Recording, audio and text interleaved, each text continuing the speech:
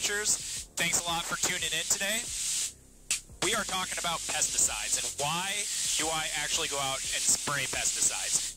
Pesticides meaning really three things. Insecticide for insects, fungicide for fungus and disease, and herbicide, which is going to be killing weeds.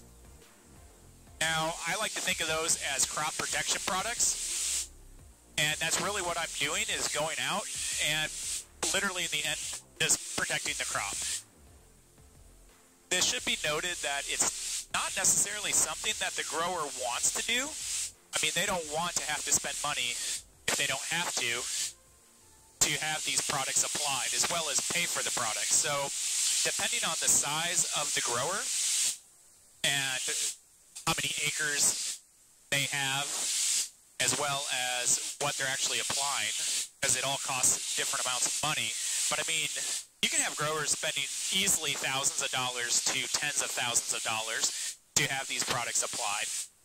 But why are they doing it? Well, at the end of the day, if you have bugs in your crop and they start affecting the yield, so if they get to a certain threshold where there's so many per plant, like a lot of the times, I mean, it depends on a few factors, but kind of general round number, maybe 250 aphids per plant in a soybean field. Well, at that number, about that number, you're going to want to go in and spray to kill those because they're going to start affecting your yield. You're going to have a detrimental effect on, at the end of the day, on that crop, and you're going to be losing money because you're losing so much yield to it. Now, what's interesting about aphids as well as spider mites, which I sprayed for quite a bit this summer in corn and soybeans, mainly soybeans, they reproduce extremely quickly. So literally in 2 or 3 days, you can easily have double the population that you had prior to that.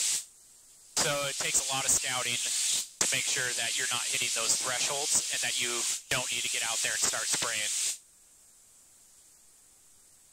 A lot of people, I think, wonder, like, why are we doing this? Why do I have to go out there and do this? And that's why.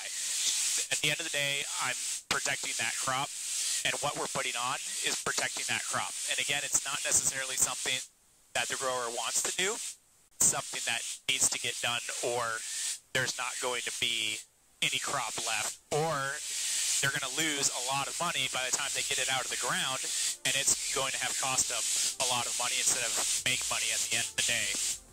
And that affects everything. If all the farmers were out losing money, well, that's going to affect the U.S. economy big time, because farming and agriculture is a huge part of the U.S. economy.